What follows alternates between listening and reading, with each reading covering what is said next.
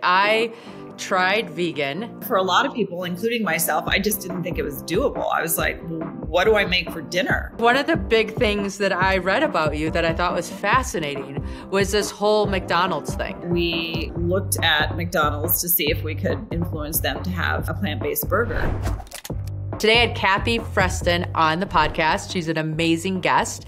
She's a New York Times bestseller and has written 9 books. She's an outspoken advocate for human rights, animal rights, and climate crisis.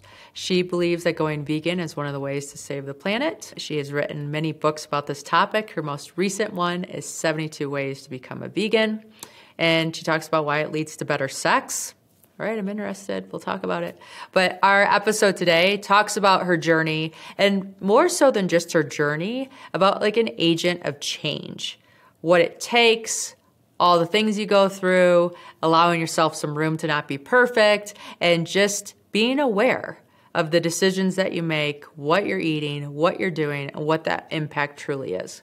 So I'm excited for you to listen to this episode and let us know what you think. All right, so I guess where I want to start today is in your 30s, I think I read correctly, that's when you started to go vegan, right? Mm-hmm. Or at least vegetarian. So what happened in your life that caused that shift? Well, I certainly would not have predicted this. I was a girl growing up in rural Georgia, and I ate everything in sight that was from an animal, you know, ribs and burgers and sausage and milkshakes and everything. And I never thought anything about it. But then I was writing books on waking up and having awareness. I was also a meditation teacher, and I was really talking about mindfulness. And I realized that I don't have much mindfulness around my food. I don't have much awareness around my food. Some organization had sent me a brochure, and it depicted a cow being dragged to slaughter. It was a dairy cow that was being dragged by a forklift because she couldn't walk anymore. It just stung me in such a way that it just like smashed my mind open. And it was a couple of days later that I was playing with my dog, Lotzi, from Everest and Lotzi. Yes, we got to talk about that. Yeah, I named my dog Lotzi. The other one was called Everest. So I was playing with her, and she was on her back, and her little feet were sort of joyously playing with me. And I just felt this love in my heart for her. And I thought, I just love animals so much. And this voice in my head said, well, if you love animals so much, why are you eating them? And it was like that very inconvenient sort of nudge from the universe, you know, how the universe sort of nudges you to keep growing. And it was like, damn it, I don't want to think like this, you know? And so I just was looking at her, and I thought, okay, I'm just going to do a little thought experiment. I'm going to picture her in line going to slaughter like pigs do, like cows do, like chickens do. And I thought I would do anything to save this animal from that horrible fate, because my dog Lotzi could smell everything. If there was someone that was anxious in the room, she would feel it. She was so sensitive, right? And I knew her fears. I knew her anxieties. I knew what made her frustrated. So to picture her in that line, I thought I would do anything not to have her suffer like that. And so then I thought to myself, well, if I would go to any length to protect Lotzi from that kind of suffering, why am I complicit with the suffering of cows, chickens, pigs as they go to slaughter? You know, because I'm complicit because I eat them. So I'm part of the market that supports that practice. So in that moment, I thought I would really love to be someone who does not eat animals or their stuff like eggs or dairy. But it was just such an overwhelming prospect for me because that's all I ate from morning till night. Right. And I just thought, okay, well, like with anything I've ever done, I'm just going to set my intention. I am going to push myself forward, and I'm going to find my way, and I'm not going to guilt myself. And I'm just going to allow it. I'm just going to allow this process to unfold. I was watching one of your videos and you were saying the 85% rule, which I loved. Instead of pushing yourself 100% or 110%, which is tempting to say, like, I'm going to be perfect at this. For me, I knew I would fail if I tried to be perfectly, not eating anything from an animal. So I just leaned into it. And over the course of about a year and a half, I became fully vegan. So then I started writing. Wow. Yeah. Yeah. No, I think it's fantastic. I tried vegan before and I was good at it. And then I guess that things you just get off track. I don't know. I got up, like eggs snuck in again somehow. Yeah. And then like I'm excited to talk to you today because I love your concept of leaning in and allowing that space to be, okay, this is a gradual shift. This isn't like cold turkey overnight, never going to fail. Right. And when you get off the bandwagon, that doesn't mean you have to be off of it. You can get back on. Because we all fall off the bandwagon. I'm sure your first trek was not a successful one. You didn't go straight to the peak on your very first try, or maybe you did in some places. But I mean, for most of us, it takes a lot of preparation and habituating ourselves to this new way of being and building our muscles and really seeing that it's doable.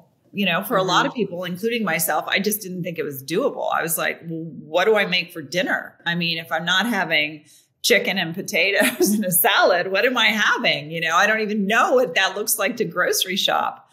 So it's a gradual process. And I think it's one that has legs. It lasts when you allow yourself to lean into something.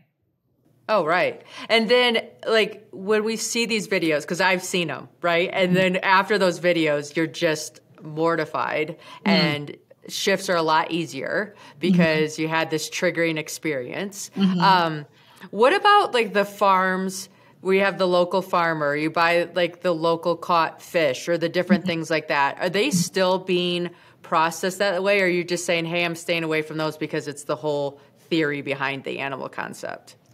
Well, it's federally mandated slaughterhouses. So if you have an animal that grows up on a, farm where they're eating grass and wandering, which is probably 1% of the available animals to eat, they still go to the same slaughterhouses. So they still meet that horrible end, with the same practices, the same smells, the same inhumane treatment. And I won't go into it because I don't like to trigger people. And certainly if you have a curiosity, you can just Google factory farm slaughterhouse and you'll get tons of information. There's more to it than just that. I know Michael Pollan says, well, the animal had a great life and then there's one bad day.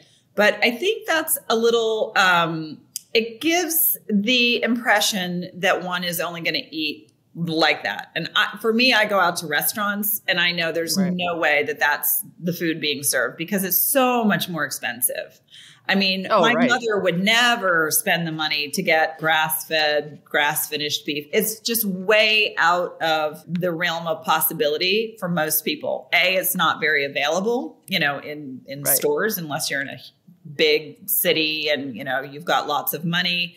But it's just not feasible in terms of being affordable and available. And then also it doesn't speak to the climate change issue or the ravaging of our land and water, because animals who are raised on pasture, say cows raised on pasture, they actually do worse for the environment in terms of climate change. So you're not actually doing better for it. And there's not available land to raise animals like that. So say you wanted to only have in the world grass-fed beef, for instance, we'd have to take down every single parking lot, every single building. There's just not the available land to support that kind of animal agriculture. So kind of across the board. Plus, I just don't want to kill someone who doesn't want to die.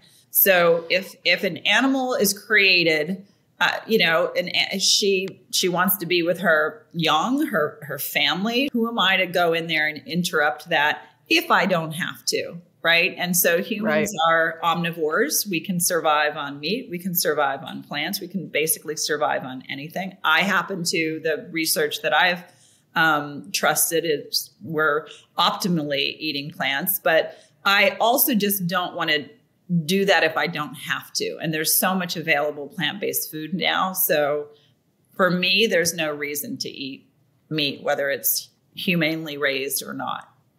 You know, and that's another thing. The humanely raised labels they're kind of not true. Like you could say, oh, these are eggs from humanely raised chickens, or free range chickens. That can be a huge, huge shed. And there's a little door on the other side of the shed that a chicken who is raised to be so fat can never get over to the other side. So it's, yes, the potential is there, but it's in practice, it really doesn't work. So I don't really trust those labels when they say humanely raised. It's just easier for me to eat plant-based. Yeah, no, I understand that. So I raised chickens with my kids once. We lived in Michigan before we moved to Park City. And we bought little chickens that we had to have them killed by a certain age because genetically they got so big that their legs couldn't support their weight no matter what. Yeah, isn't that crazy? And it was like, what? Right? I mean, it was crazy. And so then we did take it to like a local farm and did all the things you're supposed to do. Yeah. And we did eat the meat. And it's one of those things where I actually remember the taste of the meat and thinking, what do they sell at the store? Because that's not like, this is like tastes like entirely different things. Like, how is this the same bird per se? Yeah. Like it was just a fascinating experiment all the way around that I look back on it and it's just like, we're never doing that again. Like that was horrible. That was like, what do you mean these things are genetically modified that they cannot support their own weight at a certain age? Like and there's something called an obesogenic gene. So they are, like you said, raised and genetically altered to become huge because it puts on more weight. So they're more valuable at slaughter because you're getting more meat and they can't support their legs.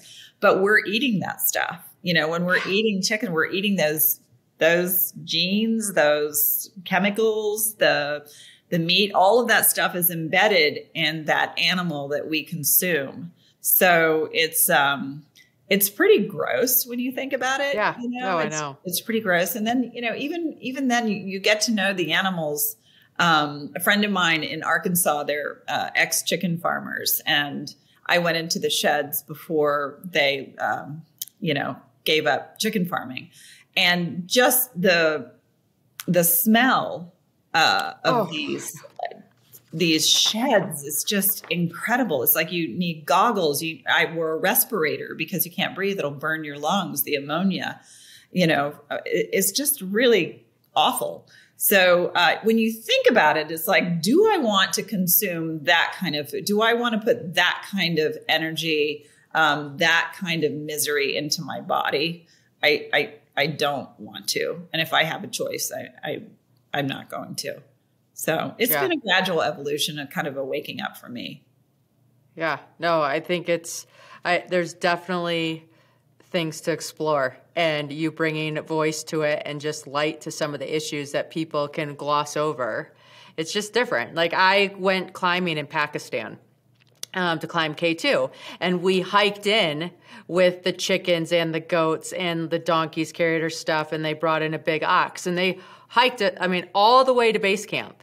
And then at base camp, they would kill these animals, and then that's what they would serve for dinner. And I couldn't eat it because I'm like, no, I just fed that chicken the entire time we came here. Like I felt bad for the chicken. Like I made sure all the animals were okay. Now, of course, I ended up getting sick from one of the animals because farm animals can carry anthrax in different countries. So I ended up getting anthrax, which is just insanity. But when you connected so much to your food source that we are so removed from, it changes your perspective on all of it. There's a reason that slaughterhouses don't have glass walls, because if we saw what was happening, we would definitely not support that industry. We would be so horrified. So the industry keeps us out. And that's why they have these ag-gag laws where they don't want people sneaking in and taking video footage, because they don't want consumers to see where their meat, dairy, and eggs come from. Yeah. But that's so sad. I mean, those animals, my God, to hike up in those conditions is such an unnatural terrain for them. And to make it all that way and all that weather. And then it seems like, I don't know. I'm not saying it about that particular situation. I'm just saying about in general, it just feels like it's an abomination of nature. Like these animals are so lovely and want to create no harm or malice or anything. And then humans, we just take them for granted and use them. It kind of makes my heart sad. Yeah, no, it was too close for comfort for me. It was one of those things where I'm like, oh, I'm glad. Yeah, not okay. So you started, which I wanted to hit on this a little bit more. You started in meditation and a meditation teacher, and you wrote meditations and all this kind of stuff. How do you feel that foundation has helped you in your other pursuits? Well, the meditation, so I wrote about it. Well, I produced CDs, guided meditations back before mindfulness was not as talked about.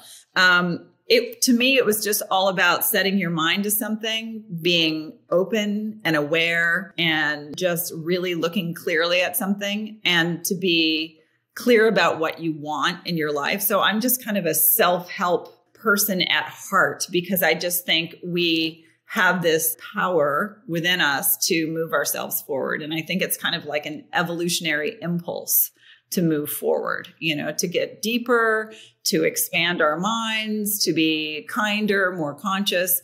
So I think doing that kind of work with the meditations set me to thinking about how to articulate change, how to articulate when you want change, what do you do? What does it take?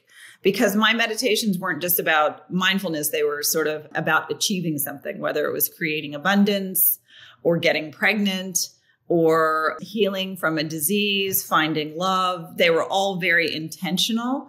So I think that just writing the script for them got my mind into the space of what do we actually need to do with our brain to affect change in our lives. And it got me into sort of that self-help writing mode, which then later translated into writing books. Yeah, no, I mean, and you've written 9 of them so far, right? I mean, it's just amazing. Yeah, I keep saying this is the last one. I'm never going to write again. and then an idea starts going and I'm like, I think I have to write another one, No, I just feel with that meditative self-awareness, you're using it for change. Mm-hmm. It just helps you in all your pursuits, right? Writing the book, saying, okay, because one of the big things that I read about you that I thought was fascinating was this whole McDonald's thing. Oh, so tell us the story of McDonald's, because there's a lot of good there.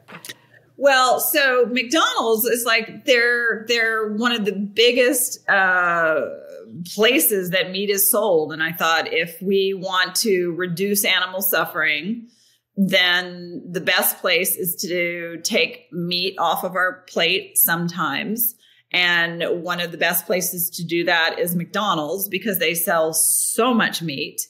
And people don't even think about it. It's just like a burger. So it made sense that we looked at McDonald's to see if we could, influence them to have a plant-based burger.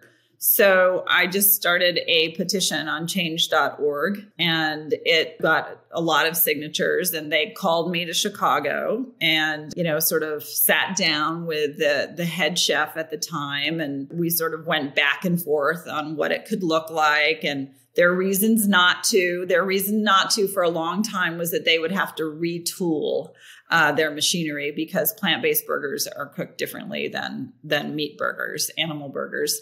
So they didn't really make any changes. And so then we took the campaign to their headquarters in Chicago, downtown Chicago. And we delivered like all these signed petitions to their office. And it was all over the news and in the papers and everything. So they got a lot of pressure. And so they are testing burgers now. I think they're testing Beyond Meat. And hopefully they'll be rolling out a plant-based burger in all the stores soon. It's so overdue. It's just like, the culture is changing. There's something called the veto vote. And the veto vote is that if, say, 3 or 4 of us want to go get a bite to eat and 3 people want meat, but 1 person wants something plant-based, we're going to go to the place that has an option for everybody, right? We're not going to go to McDonald's if there's no option for a vegan, menu idea. Not because there's so many vegans, but just because there are people whose doctor said you need to lower your cholesterol, so you need to stop eating so much meat. Or there are people who want to lose weight because, they know that they've been consuming too much, fat in the meat that they're eating. So it's not just that vegans want an option, but there are lots of reasons why people will say, I think I want to get a plant-based burger today or a plant-based item. And so people are not going to go to McDonald's if there's not an option. Whereas Burger King has an Impossible Whopper, they have the option for everybody. So hopefully McDonald's is getting on board soon because they're kind of late to the party. Right. But I think the cool thing about this is you started that in maybe 2014. Was that when it started ish? Maybe. Yeah. And look where we fast forward to today, right? Change takes a long time, but it just takes persistence and a chance for it to grow, and grateful that Burger King jumped on. But it's all these little things, they don't happen overnight, but you still have to have the energy behind them to make them happen. Well, we have to, as activists and advocates, we have to make some noise. We have to, continue to be out there on one level, exposing what's happening behind closed doors, to the animals. On another level, we have to rattle the windows of these corporations who just want to make profit and don't really see the future coming in. And we just have to, kind of hit it from all sides. And the culture is changing. The younger people do not want to eat all this meat. They see what's happening with the climate change stuff and the waters being polluted and the land being used for all this agriculture that doesn't serve anybody. So things are changing and corporations are sort of slow to catch up sometimes. Mm-hmm. And how do you, I know it's such a lifestyle for you now and such your purpose. How do you keep the momentum going and you energized about it when things don't go as fast as you want or don't come together as quickly? All I have to do is watch a video and see what happens to the animals. And as much as I'd like to curl up and say, I'm just going to watch Netflix and forget about the whole thing, there is an animal suffering and an animal suffering and an animal suffering. So it's in me to feel personally responsible because I'm a human on this earth. If I have a voice, I should be using it. I believe that there's a lot of burnout in this movement that I'm part of, sort of moving away from eating animals, because people see really painful things over and over and over again. And it's extremely wearing. It's, the soul suffers sometimes. So I believe there's got to be balance. You got to just kind of let yourself go and forget about things sometimes and enjoy the weekend and go biking or go out to a fabulous dinner or whatever. But come Monday morning, get up and figure out how to address it again. Because if you don't, that's one less voice in this movement that's advocating for an animal. Yeah, no, I love that. I love that lesson into all things that we do, right? Mm-hmm. The fact that, hey, I need to re-look at this to keep it pressing and urgent and understand, you need to recommit. And making it visual can help you recommit, but then also not having it so consuming that it's so heavy that all of a sudden you're not enjoying life. And so you do the weekends to bike and do these other things. So I think in all of our pursuits, having that lesson is very helpful. Just making sure that we're staying true. Definitely. To ourselves. There's always that balance of like pushing. I learned that in yoga, you push to do a pose that's really hard and to hold it. And then you have to rest, and it's constantly that push and rest. And I'm sure with what you do, it's like you do a push and then you've got to rest because the body needs to regenerate. But the heart does too. The soul does too. It's like you have to let yourself believe in the goodness, that there is goodness in the world and there's levity in the world and there's potential and possibility in the world. When you get buried into this stuff too deeply, I've seen it a lot with activists. They get so deep into it that they can't find their way out of it. And then they burn out and then they can't do anything because they've just shorted out. Compassion fatigue. So I've become an expert in compartmentalizing. Just like I can go to a restaurant with friends who will eat whatever, and I just put it in a box. And it's like, I'm not going to think about it right now. I'm going to think about our conversation and our connection and the goodness in that person, rather than let myself go to what happened to that animal that's on the plate, on the table. Balance. That's such a discipline. So good job. Good job. Good job.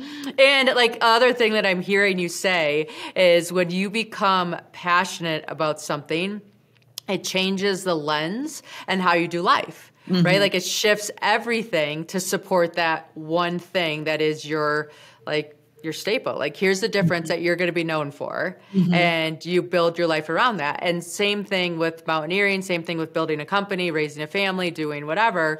These are things that they shift and change your entire story because you chose them. Yeah. And stepping into all the parts of that. And, we're responsible for keeping balanced in our pursuits so that we can do them longer. It's a marathon, not a sprint. It's a marathon, not a sprint. Exactly. And there's an excitement when you have successes too. It's like, when you reach your goal, it's like, oh my God, it was so worth it. All of this work that went into it, it paid off. And I get to forever enjoy this victory, and every time I get a note from someone that says, I got it, I gave up eating meat, I'm plant-based now. I'm just like, oh, that's amazing. That's 250 animals a year that have been spared by this one person not eating animals anymore. So that feeds me, that just, no pun intended, that just feeds my soul. And it's like, yep, keep going. Cause this is actually showing results. Yeah. I want to go to my death. At the end of my life, I want to think, you know what, I did as much as I could in a field that I grew to know and understand very well. And that's why sometimes I'm like, I want to write a book about something else besides veganism. But it's like, well, I've become someone who knows a lot about this subject. And I kind of really appreciate that. Like listening to you talk, I really feel like you have a book in you, not only about veganism, but just about the pursuit.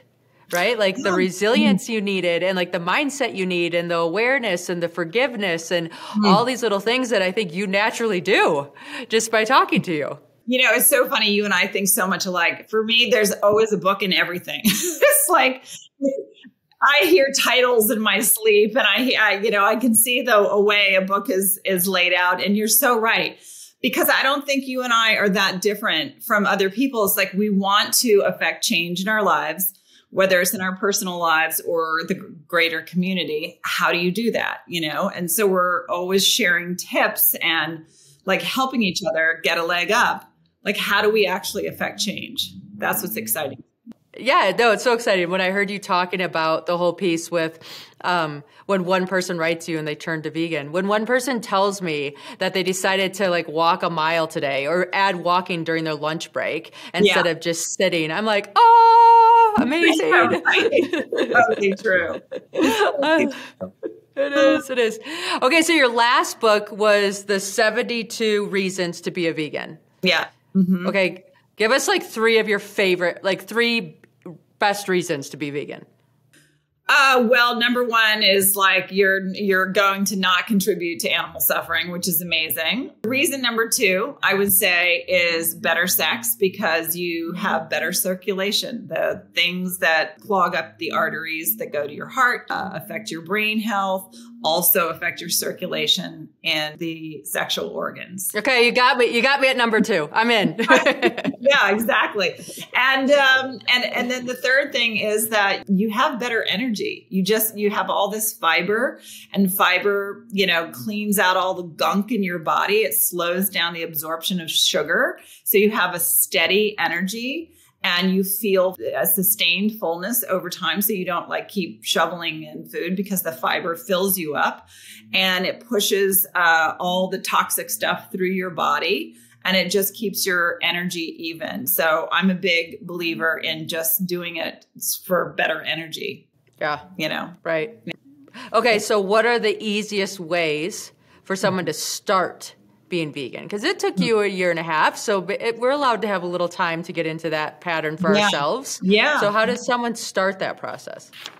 Well, I would say there are several things. One is find some community, and you can do that on Instagram or Facebook or whatever you like. And then, because when you start plugging in the vegan or vegan recipes or plant-based, and you'll start seeing all these fantastic recipes and meal ideas, and it's like a familiarity starts settling in, like, oh my God, that actually looks really good. That looks really healthy and colorful and substantial. I'm not someone who just likes a big salad. I want something that's hot and that's, hearty, and that's going to really fill me up. And so I get ideas from people I follow on Instagram and friends. And then I think, you start leaning into shopping differently. So you go to the grocery store, you look for things that you may not have bought before. So you go to the plant-based section, and there's all kinds of burgers and sausages and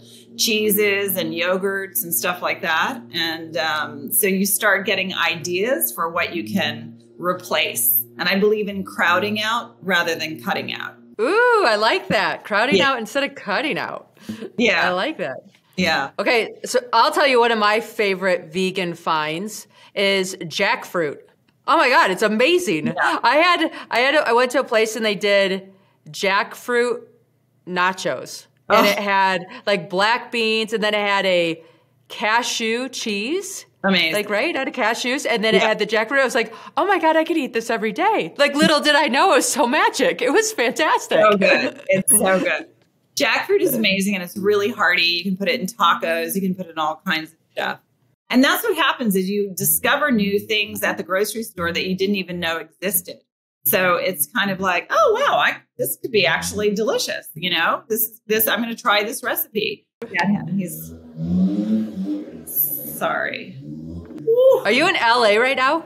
In LA, Laurel. Yeah. I've never been to Utah though. I'm dying to go.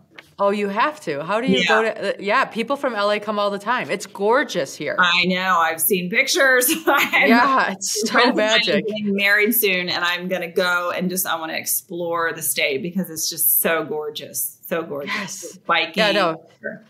Yeah, if you come anywhere near Park City, call me. We'll go for a hike or do something. I would love it's that. So pretty. Yeah, hiking I love Utah. Might be a little. No. I promise. I promise. I could dial it back. No problems. Okay. God, we've covered so many magical things. I love it. Yeah. I love talking about it, and I love talking about it in a way that's not just health. It's body, mind, and soul. It's like a holistic look at one of the things we do on a daily basis. We eat 3 times a day, and it has this huge effect on our health, the world at large, other beings. And it's just one of those things, and on our soul. I mean, for me, as someone who is not particularly religious, I have my values. My values are kindness, mercy, stewardship of the earth. And I think there are very few things you can do on a daily basis that you get to live out your values, So I love eating this way, because I get to practice the stuff that's most important to me. Oh, yeah. No, it is. It's definitely. And all of our The more holistic it is, the easier it is actually too, right? Because it all connects one to the other. Exactly. Okay, so then I feel like the question I always got asked when I was vegan for a while, now considering going back, is the protein. Yeah. Like, where are people getting the protein? And they're like, it's shocking how much protein lentils have. Like, and all those kinds of things. Yeah. Well, I mean, I think most people, if you ask most people why they eat eggs, they're going to say it's an excellent source of protein, right? So because eggs don't actually taste good, just eggs. I mean, they if you throw in some cheese and peppers and onions or whatever, they can taste good. But eggs by themselves are kind of raunchy. But most people will say I eat eggs because of the protein, but one egg has only 6 grams of protein, and roughly 3 is in the yolk and 3 is in the white. So you're only getting, if you're just eating the whites, because you're trying to avoid the cholesterol, because I think there's as much cholesterol or more cholesterol in a single egg than there is in an 8-ounce steak. It's insane. So if you're just eating the egg white, say, you're getting 3 grams of protein, and that's like nothing. So you'd have to eat like a lot of egg whites, where you eat 1 cup of lentils, cooked lentils, and you're getting, I think, 17, 18 grams of protein. 1 cup of lentils is pretty small. And so you're getting all that protein, plus you're getting all those minerals and vitamins and tons of fiber. And fiber is the superhero of foods, and it just gives you all that energy like we just talked about. So I think people don't realize how we are sold the idea that we need all this protein. We don't need as much as people say. If you're athletic, you certainly need more than the average person, but there's plenty of protein to be had in nature. Anything that grows on trees or in the ground, I mean, it has protein in it. It's just the package. It's like what Harvard says, it's the protein package, what comes along with it. So in animal foods, yes, a lot of protein, and you get a lot of cholesterol, saturated fat. You get a lot of potential for contamination, salmonella, Campylobacter, E. coli. It's certainly not clean on the environment. So that's that protein package. But with plant protein, you get the protein, you get fiber, you get lots of vitamins and minerals. It's clean on your conscience, and it's a lot cleaner on the environment. So it's the package that comes along with the protein. And there's protein, so yes, you can eat black beans, lentils, butter beans, all kinds of stuff. But you can also eat tofu, is so good for you. I know there's a lot of soy insanity out there that says, people say that there's a lot of bad research on soy. But honestly, soy, there's so much good information on soy that is healthy for us. And the longest living people in the world have eaten soy and tofu for thousands of years, and with very, very, very low rates of cancer, breast cancer, and all that stuff. So soy is actually quite good at replacing both dairy and meat. So there's a lot of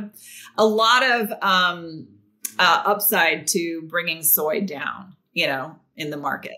So, but anyway, soy is good. Beans are good. Seitan, which is made from wheat. It's the protein in wheat, is super high in protein. There's protein pastas, like pastas made from lentils. There's all the alternative meats like, Beyond Sausage and Impossible Burgers and stuff like that. There's protein powders if you need extra, if you're super athletic. So there's all kinds of protein to be had that doesn't require an animal dying. So I like to opt for that. Yay. Save the animals. I love it. And the climate, people. Like, it all interrelates. Like, we're all on this planet together. Yeah. And the decisions we make affect all of us. Yeah, exactly. Yeah.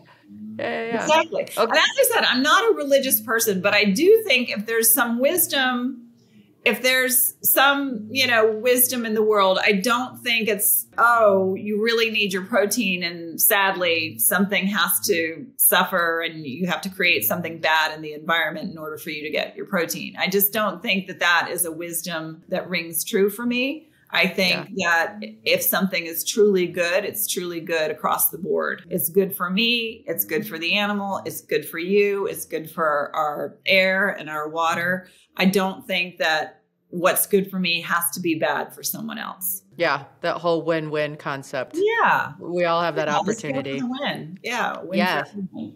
I love this. Well, I love this conversation. So you have 9 books. There's a ton of information on the internet. The last one you did was 72 Reasons to Become Vegan. That's still available and easy. Like, are they all available on Amazon? They're all available. Yep. On Amazon. And the first 2 books I wrote were on relationships. I don't know how available they are, but yeah, but all the health and wellness stuff is definitely out there still. Okay. And do you recommend people starting with your most recent book? Or is there another one that you wrote first? Or you're like, hey, if you're just getting into this, start here? Well, 72 Reasons to be Vegan is just like bite-sized information. And it's, everything from sex to the environment, to the animals, to your skin tone, to everything. So it's very readable. It's my co-writer, Jean Stone, and I wrote it for the ADD mind because we think everybody's got so much to read right now. We were overwhelmed. And so we wanted to keep it short and easy. So I think that's a great place to start. I wrote a book called The Lean, and that's more about if you're looking to lose weight or, get your body into better shape. That's a good one to start with. And if you're really concerned with protein, I wrote one called Clean Protein. So that's a good place to start for there. But an overall book to start with would be 72 Reasons to be Vegan. Okay, perfect. Okay, so if there's one thing that the audience can start with today, what is that? Let your mind go to what you're eating. Like awareness is, I think, the number one change agent. So don't be asleep. Kind of think it through. Like, how did the food get to your plate? And from that place, I think an intention naturally arises. And from that intention, actions will follow. Oh, that was perfect. I love it. Thank you so much for your time today, Kathy. It was so much information for all of us to have. Thank you. And yay! Yeah, that was awesome talking to you.